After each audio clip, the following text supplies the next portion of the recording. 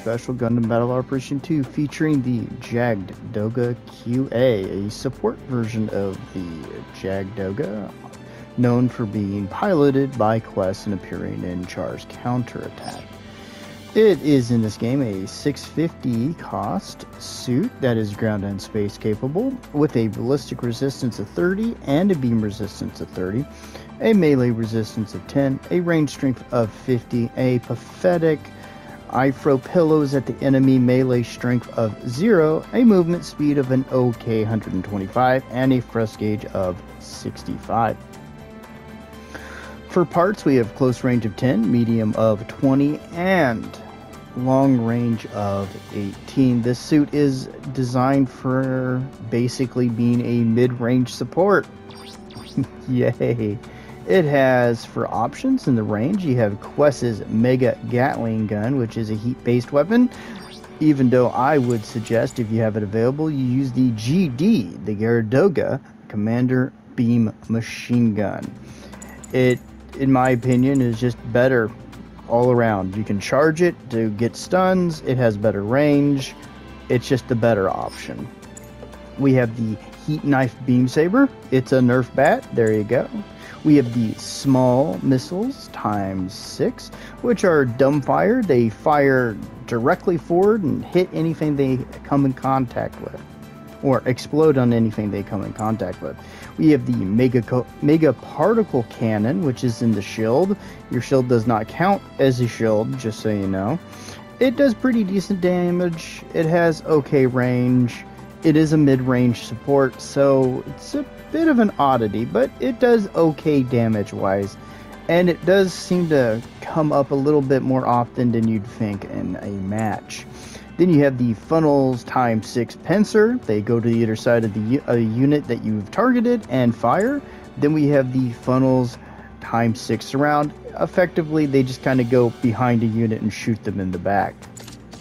For skills, we have High Performance Radar level 3, High Performance Scope level 3, Observational Data Link, Frontline Support System, Scouting Parallel Processing Device, High Performance Aerospace Gimbal, Anti-Stealth level 2, which is not bad, High Spec AMBAC level 2, Forced Injector level 1, which is nice to have, Special Leg Buffer level 2, Special Left Arm Equipment Buffer, that's the arm with the shield on it, Shoulder Buffer, Beam Diffusion Shield, which when you're charging up your Mega Particle Cannon on your shield, it will decrease some of the damage.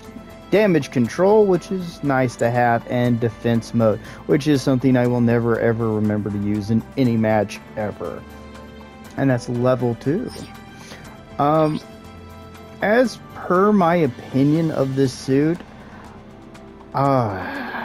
it's a mid-range with not really any bite to back up being in the mid-game in case someone decides to come over and high-five you violently in the face. It's not a terrible unit, but it's a very meh unit in my opinion. But it might be one of those things that just doesn't jive with me. So let's see how it does in the match to come. Hello everybody and welcome to the match. I'm not going to lie, this was from one of the special situation battles, and I will admit that I've been having nothing but trouble getting matches recorded on this game, as it doesn't seem to be willing to give me matches. I don't really like to spend an hour sitting there waiting for one match where half my team decide to scatter to the four corners of the map. But complaining aside, we're going to start this match out by charging our Mega Particle Cannon and looking for someone to discharge it on, you know, like a neighbor would. So we're out here, we see our friend, we're going to get him in the leg, switch over to the the Assault Gatling, and we're going to empty that. It just doesn't feel like it has enough shots in my opinion, but maybe that's just me. We're going to use our funnels to try to throw some extra damage in, switch over to the Gatling to at least pick at somebody, and we're going to start charging the cannon up again. I'm trying desperately to provide support for my team and also not mess them up as we get that nice nearly 5k. Finish that guy off. Start throwing some damage downrange again. Just firing the missiles just in the pursuit of hoping they hit something. Throw some funnels out. Hopefully not alert the raid that I am actually shooting at him. You know, the norm. We're going to get the shield off again, but we're only going to take a shield, so we'll throw some of those shots down, throw some missiles out, and we're going to move over to the funnels, fire them off. Oh, we're letting the Alex have it, and there he goes. So we help tear him down real quick, charging the particle cannon, trying to move up so I could help my dude miss, and then throw some shots in and try to burn that guy down a tiny bit. And these are some very tight confines, and I'm not very comfortable with my situation. And the fact that the lock-on doesn't want to do its thing as Mr. Kitty yells at me. Hello, Mr. Kitty. So I'm trying my best to help hold things as much as possible, but I don't want to be overly aggressive in this unit because it does not reward you for being overly aggressive. And there you go, there's the connection thing, even though I'm at full connection. So I started getting a little bit worried about this match, as well as some others. Now, you can see those funnels did some pretty meaty damage, and the beam Gatling can too, but I still prefer some of the other elements. I'm trying to pick away as much as possible, weaken them, and maybe get some of them to push back so my team can take a better advantage of things. And oh, there's the Alex, and I don't really want to be up front fighting him, so I'm just going to throw some of that into him, throw some missiles, and hope my dude comes up to give me a hand as we shove the funnels at his face. And there's a little bit of spastic switching as I notice this guy. I'm going to fire into him. Ooh, that was some nasty damage against that unit. And I realized a couple seconds later that that was probably the raid, and I was hoping not to alert him to my stupid presence, but you know how that works out when you're a pudgy red unit of anger. Now we'll throw some of that out to the Alex, try to burn him down, get him there. And I'm going to try to throw some support in for my guy, but I don't think this is a good situation for me. Getting pushed by two units that can just kind of stagger their shots, and there's not a lot I can do in that situation. Especially since I don't have an instant stun weapon on me, because it forces you to use the Gatling. So there's our first death.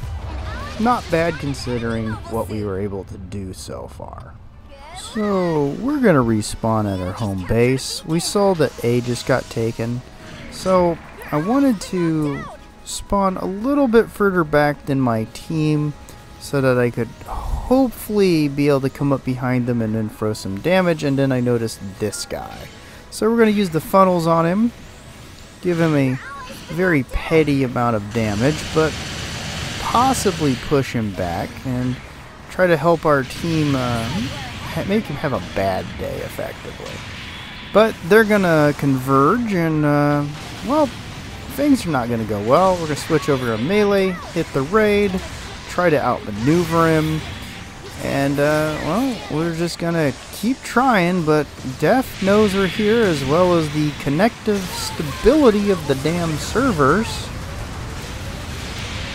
And well, we're still alive somehow. I don't know what he was thinking, but we're going to get some sneaky amount of damage on him considering. And there's our second death. Thanks, team, for completely collapsing. So we're going to spawn in at the base again. We've lost a substantial amount of our lead, and our team's doing that thing where it spreads out for some reason. I'm going to come in, use my shield, and try to, support my guy, but throw some funnels out, burn him down a little bit, get another lock, and then we'll use the Gatling to finish him off there. And then we're going to push back around and try to basically kind of finish this lad off. and get rid of him as fast as we can. We're going to use our funnels, and bam, he's gone. Then we saw this guy, and I'm not sure what he was doing, but he's gone now. And I noticed my friend down here, so we're just going to throw some of that fire on him, throw some missiles, and we'll use a lock to finish him off with the funnels. So there we go. We've maintained the lead for the moment, and there's the disconnect thing again, despite the fact I had full connection. And again, I don't know what's up with their servers, but they're really not that good.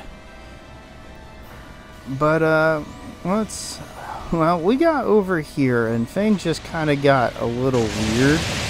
Firing, not doing damage, people kind of jerking around. So I thought, you know, I'm not really doing much, so why don't I back off a second? And, oh, there we go, some damage. Nice. We'll try to support our guys as the servers try to make us have a bad rating again. And, we're just gonna pull back and try to waste time. I mean, there's no way I was gonna get this guy, but man, it got close. So, there we are at the end of the match. Let's see how we did. I'd still prefer the other rifle. So 3 spots. We lost a guy on each team. Crazy. And second place. Thanks for joining me. Bye-bye.